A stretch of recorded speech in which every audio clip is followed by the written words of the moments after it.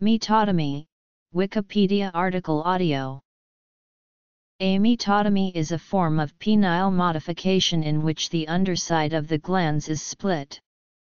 The procedure may be performed by a doctor to alleviate meatal stenosis or urethral stricture.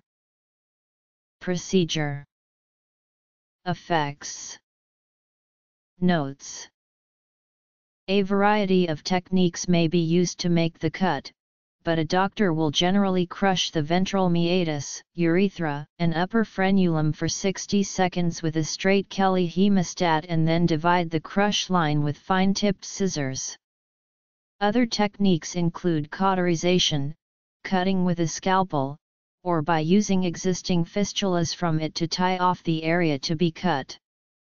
Depending on the anatomy of the individual and the extent of the split, meatotomy performed with a scalpel may involve heavy bleeding, while crush and cauterization methods are relatively bloodless. Regardless of the procedure used, meatotomies, like other genital modifications and genital piercings, heal quickly. Unlike other genital modifications, the glans tissue does not have a tendency to readhere to itself or heal closed.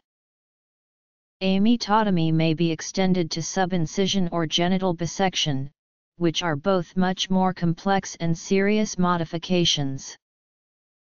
Aside from the exposure of previously internal tissues, the newly enlarged urethral opening may hinder the ability to control the direction and shape of one's urine stream. This may result in messy urination and require that the meatotomized individual sit while urinating. However, this is not universally true. The larger urethral opening may also reduce the velocity of ejaculate, thereby reducing distance of ejaculation. Repair of a meatotomy can be painful and difficult, and is similar to hypospadias repair.